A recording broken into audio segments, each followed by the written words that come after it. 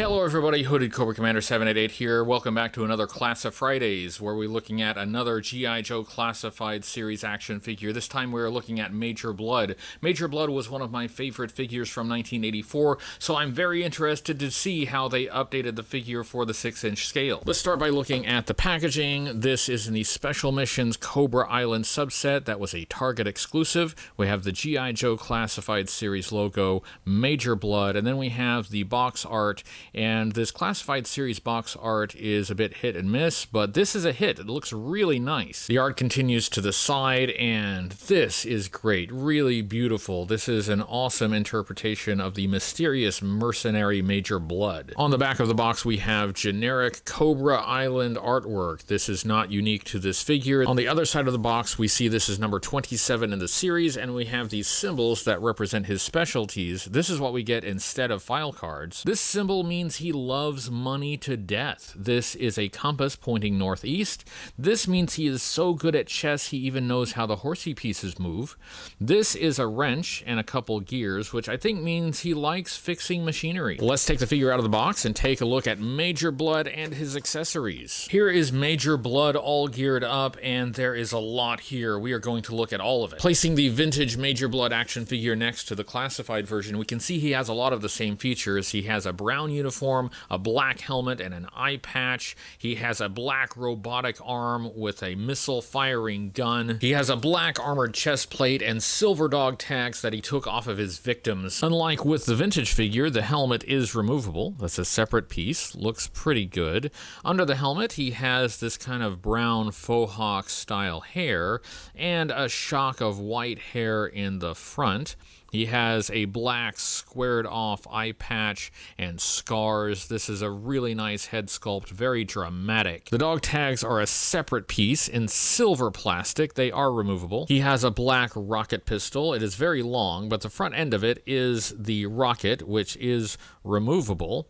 It just plugs into the barrel like so. When you place the classified accessory side by side with the original, you can see they share a lot of the same details. The rocket tip was not removable on the vintage accessory, but I think this fin here was supposed to be part of the rocket.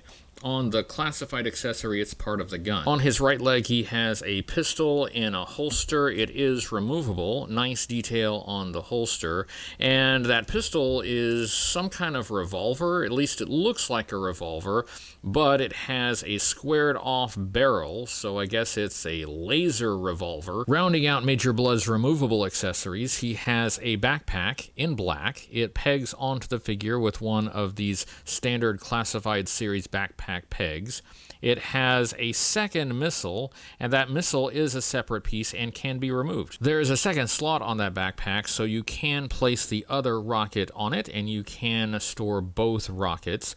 There's also a hole on one side, and that fits a peg on the rocket pistol, so you can store the rocket pistol on the backpack. That is storage for all of the weapons, and I greatly appreciate that. This classified backpack is a callback to the vintage backpack, which had extra rockets molded on. Hey, this is weird. You can fit a vintage backpack on a classified figure. It does not work the other way, though. With the accessories out of the way, let's take a look at the articulation for Major Blood. He has excellent articulation, as all Classified Series figures should. He has good range of motion on the head all the way around and up and down. His shoulders are on a butterfly joint, and he can lift his arm at the shoulders not very far, and the right arm is hindered a bit by this armor piece. He has a swivel at the upper arms, double jointed elbows. The wrists have a swivel, and on the right wrist he has both a swivel and a hinge. He's got a hinge at the rib cage, hindered a bit by this chest piece. He swivels at the torso. He has a good leg split, hindered a little bit by this holster piece. Pop his legs back in their sockets, and he's got good range of motion at the hip. He's got a thigh cut. He has double jointed knees. He He has a boot cut and hinged and rocker ankles. With the accessories out of the way, let's admire some of the details on this figure. We already looked at the head.